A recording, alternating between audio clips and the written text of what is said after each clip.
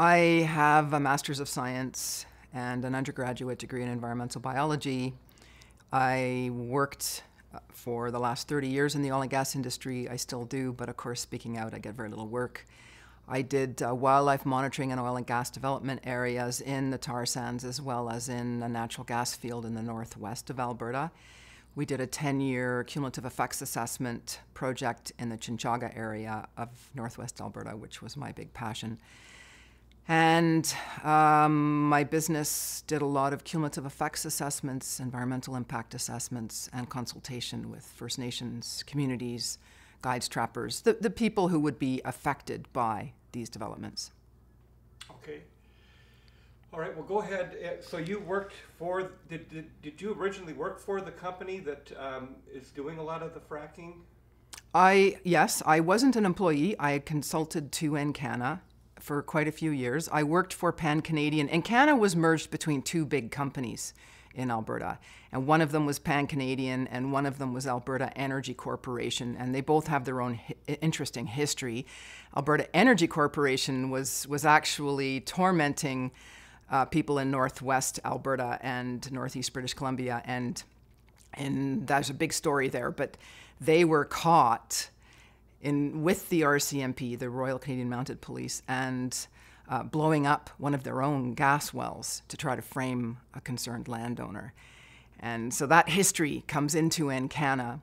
My history with the company was I worked a number of decades for Pan-Canadian, and I always thought they were a much better company. When the two merged, it was as though the good in the company vanished and all the evil came out, bigger than ever before.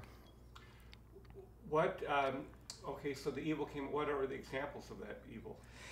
Well, the promise of we are a good neighbor while coming in and abusing communities, dividing and conquering, promising a little bit of money, embarrassingly tiny little bribes in Alberta. In America, at least the people expect and get millions. In Alberta, the people sell themselves out and their children and their community for a few $100,000. It's incredible to me. And then using that little bit of money to feed into the dark side of human nature, which I've really found fascinating to observe, and then using that to prevent communities from staying cohesive. Communities used to take care of their own.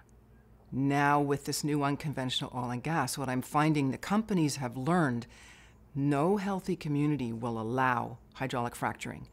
So they have to make the community sick.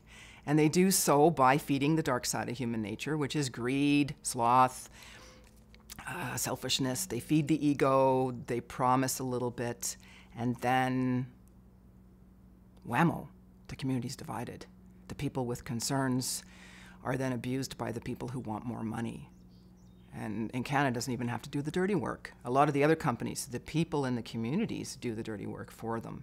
It's an incredibly brilliant technique. It works very well. Everywhere they're fracking, this is happening.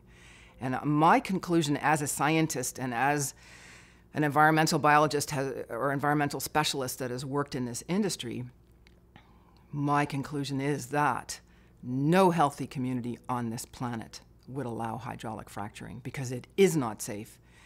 It is impossible to do, even with the best rules and regulations. Industry said last night here in Michigan that the rules here would prevent what happened to us in Rosebud, Alberta, because there are no coal formations here. That's ridiculous, because nobody knows what they're going to end up doing, deep or shallow, in Michigan. And regardless of what formations there are or what type of shales, industry always uses the excuse, oh, no, but what happened in that terrible instance over there, that horrible pollution that happened there, that'll never happen here. But it always seems to. And the impacts are the same, and industry knowing that the impacts are there.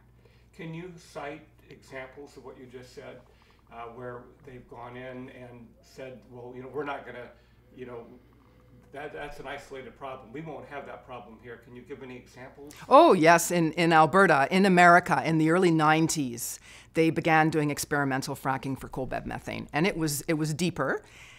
And the companies there created terrible pollution, and lots of aquifers were compromised, many water wells, and there was a massive class action lawsuit in the early 90s. And the United States Geological Survey did a multi-year study by Chafin. He concluded that nature was not the culprit for gas migration, and that man-made fractures and activities caused most of the near surface gas in the area. The class action lawsuit settled out of court, unfortunately, and sounds like, from what the lawyers have stated, with confidentiality agreements. So when this process began in Alberta, while Encana was already experimenting in my community in secret while lying, our politicians and industry were having these big circus show meetings promising, oh, what happened in America will never happen in Alberta. Oh, no, no, no, no, we're going to be far deeper. We're only going to be far below where the drinking water is. Oh, we have the best in the world regulations. No, what happened in America will never happen here in Alberta. We won't let it. We have world-class regulators. We won't allow the noise. We won't allow the dust and the road degradation and the destruction of communities. We will not let we will not let companies break the law. But they did. So now here's a Canadian coming to Michigan, and I find this fascinating. So we have in the 90s, Americans devastated by coal bed methane development. They start this development with hydraulic fracturing in Alberta. They promise us it'll never happen to us what happened in America. I'm coming to Michigan. I've been invited to come here to warn people in Michigan.